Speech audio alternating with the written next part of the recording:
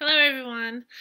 Okay, so this is just going to be a quick demonstration about how to do the wet, dry, try station in your little supply envelope that got delivered to your house. You should have received a little chalkboard and some chalk and a little sponge that came with it. What I did with the little sponge, because this is called wet, dry, try, and you only have one sponge, is I cut it in half and I drew a little black dot on one of them with like not a magic marker, a permanent marker, because this is going to be your dry sponge. This is going to be your wet sponge, and I've just made this a little damp. It doesn't have to be soaking wet, just damp. And wet, dry, try it's very self-explanatory. So parents, your job is going to be to write the letter of the day, and we do 2 letters a day in KJS because it's a pretty rapidly moving program. So parents, your job is going to be to write the letter of the day on the chalkboard for your child. So I'm going to make a P, and you can do it right in front of them, and it's probably a good idea for them to see the proper way to make a P. Hopefully you don't go up. We're going line down, and I'm going to go all the way up against the frame here because I want it to be pretty big. So line down, and that will have this frame is going to help them draw a nice line, straight line down, and then around. Okay, so that's a P. So it's called wet, dry, try. So they're going to take their wet sponge and they're going to do the same thing. We're not going to clean it off. We're going to clean it off in the exact same writing path that we just did this with.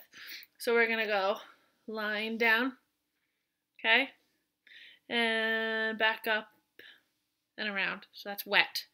What's after wet? Dry. Line down, back up, and around. And then what's last? Try. Now they try it. Okay? Line down. Oh, you gotta make sure you dry it good. Line down, back up, and around. Wet, dry, try. Now, parents, you're gonna erase this, and you can erase it wet. You have them erase it again, right? That's a good idea, actually. Okay, let's erase that P again. So we're gonna go wet. We're gonna go dry.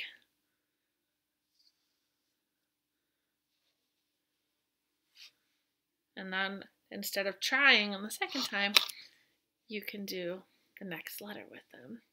So the next letter for the first day of KJS is B. So we're gonna go line down, back up, and around. So they can see that it looks almost the same, but this time the bump is on the bottom. And then I'm gonna do it again. Wet, line down, back up a little bit, and around. Dry.